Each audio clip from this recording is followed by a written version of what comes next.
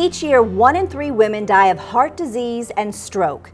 Hello, I'm Yolanda Vasquez, and welcome to Comcast Newsmakers. I am joined now in the studio by Susan Toroella. She is the chair of Go Red for Women. Susan, it's a pleasure to have you here in our studio. Thank you for having me, Yolanda. So let's talk a little bit about Go Red for Women. A lot of people are familiar with it, have heard the term, and this is something the American Heart Association has taken on as a big mission for them. What exactly does it involve? Yeah, the Go Red for Women movement is a national movement of the American Heart Association focused on reducing heart attack and stroke in women, because it's not just an issue for men.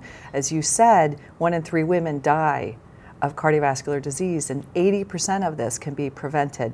And our mission is focused on preventing cardiovascular disease in women. And so how do we go about doing that? Because you guys have a very good acronym for Go Red. Tell us a little bit more about that. Yes, the Go Red acronym stands for the G, get your numbers. Talk to your physician about getting your glucose numbers, your cholesterol, your weight, hypertension, all of your biometric numbers. The O is owning your health. Yeah. If you're a smoker, take action to stop smoking. If you don't exercise, own that and start to exercise. Right. R is raise your voice. Mm-hmm. Advocate for more research and education to prevent cardiovascular disease in women. E, educate your family on these facts. And D is donate. The money raised through the Go Red movement helps to provide education and research dollars to improve the outcomes of heart disease in women. And if you're not able to donate money, you can obviously donate your time. Absolutely. That's kind of how you got involved with all of this, right? That's right. I donate both my financial resources and also a great deal amount of time. Yeah. The Go Red movement I attribute to saving my mother's life, in fact. Tell us about that. Yeah, so several years ago, my mother had learned through the Go Red for Women movement that there are unique symptoms of heart disease more commonly found in women.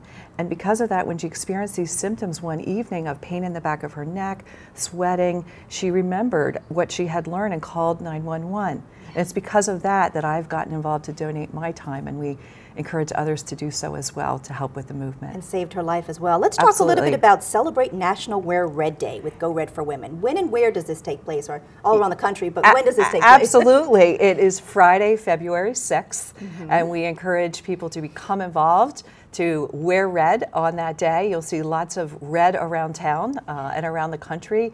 But really, more important than just wearing red, it's about taking some of those steps, either in your workplace, your home, your place of worship, to really raise awareness about cardiovascular disease and some of the steps that we can take to prevent this #1 killer of women.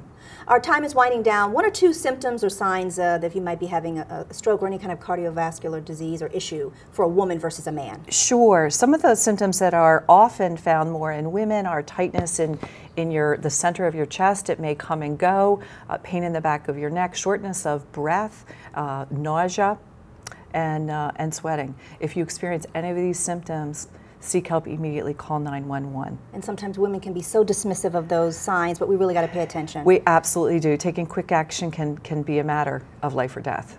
So tell me a little bit about what you do in your day job. I know you're here for Go Red for Women, but what's your day job? Yes, my day job is Executive Vice President of Wellness Corporate Solutions, and we provide wellness programs to corporations to improve the health of their employee base. So we provide that both to our clients and their employees as well as to our own employees. So it's a natural fit that we support the Go Red for Women movement in the community. Wonderful. Susan Toroella, it was a pleasure to speak with you, and you and I got the memo about it, red and black today. Go Red. We're rocking it. Thank you for your time. Thank you. And that'll do it for this edition of Comcast Newsmakers. I'm Yolanda Vasquez. Thanks for watching, everybody. We hope to see you again real soon.